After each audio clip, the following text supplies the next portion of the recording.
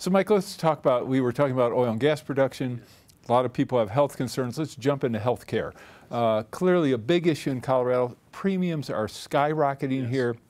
What's your solution? You have 30 seconds. Great. I mean, just to underscore, if you are in the western slope of Colorado or the eastern plains, those rural parts literally have some of the highest healthcare costs in the country right now. And so a couple of big things we've come out on. Well, not just the cost. So what I think a lot of people on the Front Range don't realize is the cost of premiums when you're outside of the metro area is ludicrous. Yeah, that's right.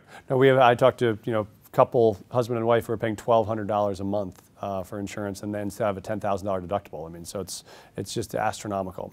So a couple things we've done. One is you want to increase competition, and you want to be able to give people more choice. And so we've proposed offering a public option where folks could buy into Medicaid, the state's Medicaid plan, if you lived any place in a region where the plan that's offered is unaffordable. So if you're paying more than 10% of your income for a health insurance plan, that's unaffordable. We would trigger a buy-in for Medicaid into that, which would make it affordable in that way. So also, if I'm making $40,000 a year and I'm paying more than $4,000, so you're talking about adjusted gross income, or?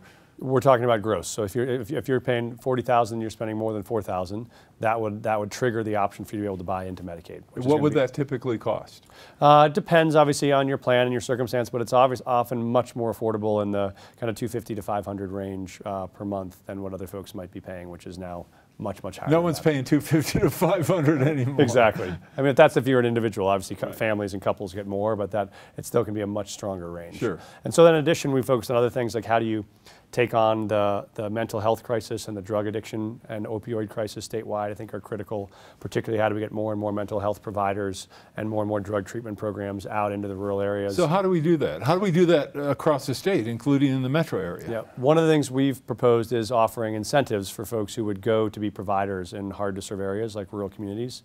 So to say if you're a mental health provider or you're a primary care doc, we'd like to provide incentives from the state for you to serve areas in the state that are hard to serve. It also means making treatments available, so things like MAT, which is the medication-assisted treatment, which is the best treatment for opioid addiction, not available in enough places and too expensive in many others, and so because oftentimes it needs providers to help administer and support it, and so it's a matter of attracting providers and also getting the funding for the services that those folks need in those places.